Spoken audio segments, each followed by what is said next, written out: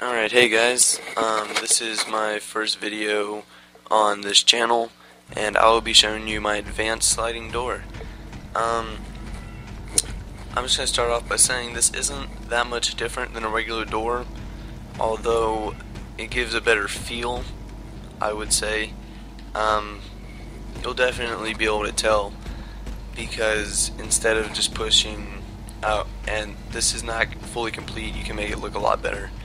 But there's no red button on the side, and so it does, I think, look a lot better.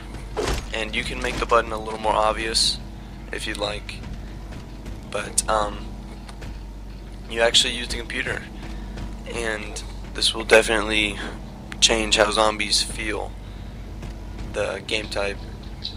I think this will really help, because it gives you that feel of having to do something, and I think that this is going to be really good for the forging community.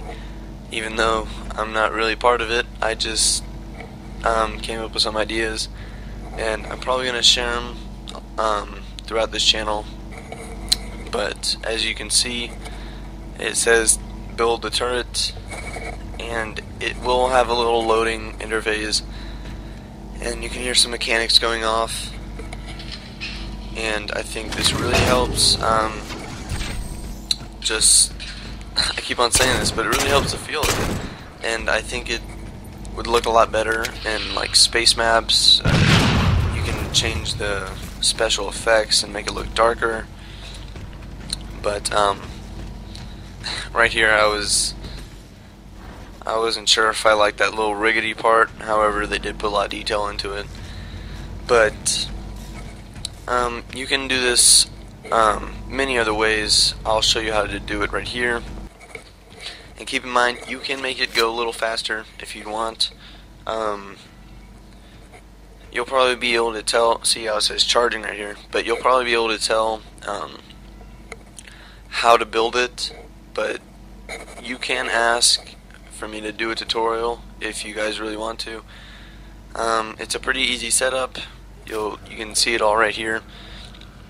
That's the fusion coil, and this is the chain reaction to it, and that's basically what's holding it up.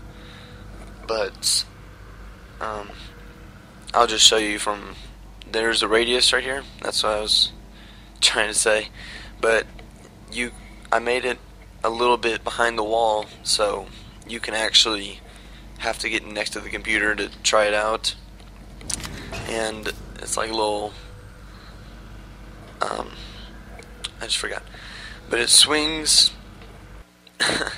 and it blows it up, and it's a pretty basic sliding door, except I'm not sure if it would just change how we play. I could see this definitely in the beginning of like a broken ship space map, like a flashing light or something, and everyone starts in this small room with that, and it says charging. I can definitely see how that'd be pretty cool. And it does take some time. Again, you can make it faster if you'd like, but I mean, I'd really like to see this incorporated in zombies maps. Hopefully you guys can try it out. Peace out.